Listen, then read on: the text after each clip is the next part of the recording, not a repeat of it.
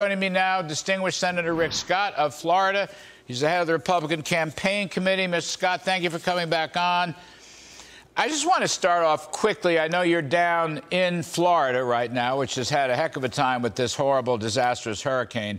How's the cleanup going? And I want to play a quotation, if I can, from Vice President Kamala Harris about what she thought this cleanup should look like. Please take a listen, sir. It is our lowest income communities and our communities of color that are most impacted by these extreme conditions and impacted by issues that are not of their own making. And so we have to address this in a way that is about giving resources based on equity. Yeah, resources based on equity. Now, to be fair, the FEMA people have denied this. So I'll just ask you, Senator Scott, what's really going on the ground in the cleanup? Is everybody getting resources and assistance to clean up this dreadful hurricane? You know, these storms don't know skin color. They don't know income levels. They will kill everybody, and they have. We have lost an unbelievable number of people. We're still doing rescue efforts.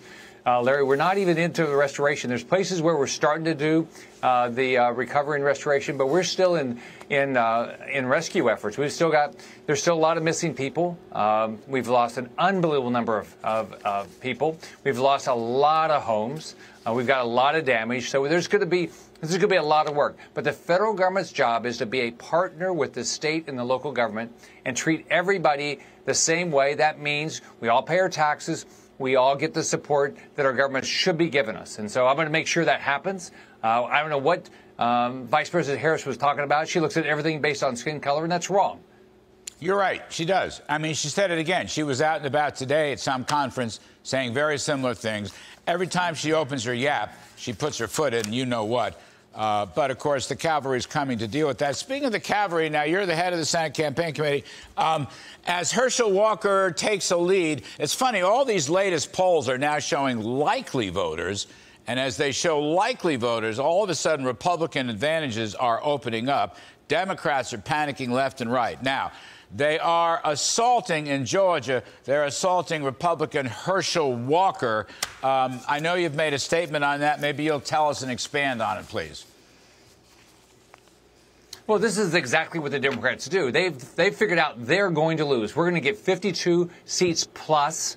The Biden agenda is completely being rejected all across the country. We have great candidates. Herschel's going to win, and they're starting to see Herschel's going to win, so they're going to throw everything under the sun at him. I talked to Herschel today. Herschel is a great candidate. He's focused on the right issues. Democrat Warnock has to defend all of his bad votes in the Biden agenda. That's going to hurt Democrats all across the country. We're going to get the House, we're going to get the Senate, and we're going to start moving in a positive direction to get this economy going, make sure we have a great education system, keep this country safe. I believe that we're going to have a big win, and I'm excited that Herschel Walker will be one of my colleagues.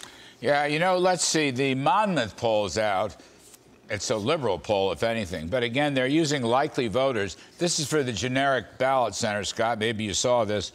All of a sudden, 47% voting for the GOP. Back in August, it was only 43. Democrats are down to 44%. Back in August, they were at 50. And you see this in a lot of the individual races. I'm not going to go through all of them. But as you do likely voters, all of a sudden the tables are turned, and all that business about Democrats pulling ahead or pulling even doesn't look like it's the case. So, Larry, here's what we did. We defined the Democrats early. We didn't have to say, oh, they've got bad haircuts. No, what we said is they vote with Chuck Schumer and Joe Biden. The Biden agenda is very unpopular. In almost every swing state, Biden's approval rating is under 40. Every Democrat we're running against in a competitive race, they're way under 50 because we define them. And we have great candidates. They've raised the money. We're helping them every day. I tell people, if you want to help, go to text WIN to 55404. That's how we're going to get more resources and have big wins. I think we're going to do really well. The Biden agenda is being completely rejected all across this country. It's a horrible agenda. Well, it's interesting. A lot of these polls are now saying with clarity the key issues: inflation, economy, crime.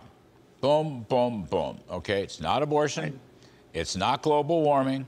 It's inflation, economy, and crime. Now, my last question to you, sir, you know, the commitment to America by the House Republicans, I think, is pretty good. And one reason I like it so much is it emphasizes these key points: inflation, economy, crime. And underneath that, you know, more tax cuts, more deregulation, and so forth, and tougher on crime and getting rid of these DAs. And also there's a sleeper issue in there, the student loan cancellation and parents' power in the schools. But the commitment to America, your candidates in the Senate ought to use that thing. I mean, it hits on all the right points.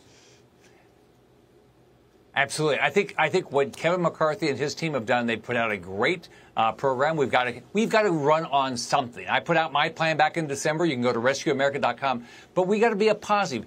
We're going to fix this economy. We're going to make sure parents are involved in education. We're going to make sure you have school choice. We're going to make sure you live in a safe neighborhood. We're going to secure the border. We're going to have a lethal military. Our military is there for one purpose: defend our freedom, be able to beat our opponents so they lose, we win. Yeah, I can't. Thank you for that. I can't, you know, I just can't let it slip by that the Bidens are saying, well, our negotiations with Iran is like Reagan's negotiations with the Soviet Union. I mean, honestly, that's the most offensive, stupidest, dumbest thing I've ever heard. Well, the Iranian regime is killing their own citizens, one over just not wearing the right, you know, head scarf, and then the Biden administration wants to negotiate with them. Who would negotiate with terrorists like that? They're killing their own citizens. Same thing when he did it with Maduro. I mean, you go negotiate with these terrorist groups. I mean, they're terrorist organizations. They're killing their own citizens. They want death. They chant death to this country. We cannot be negotiating with them. What the Biden administration is doing in Latin America, in the Middle East, everywhere around the world is making us less safe every day. That's not good for American families. Yeah, it may not be the biggest issue in this midterm campaign, but Reagan understood negotiating from strength. He wouldn't even talk to the Soviets for his first term. Biden in his first term has done nothing but weakness and running around after the Iranians. Going to give them $200 billion. And, of course, none of that's verifiable either. I just wanted to bring that in. Makes my blood burn as an ex-Reagan guy, but I know you understand it, too. Anyway, last one. I always ask you this. How many Senate seats y'all going to take? I think you were at 52 the last time. We're going to have 52 plus. We've got great candidates. We're competitive in Arizona, in New Hampshire, and Colorado, in Washington. So, I mean, in Leora Levy, your friend, you know, she's running a great race up in Connecticut. So we just got to keep fighting every day. We're going to have a great November. All right. I like 52 plus, sir. Senator Rick Scott, Florida. Thank you. Talk soon.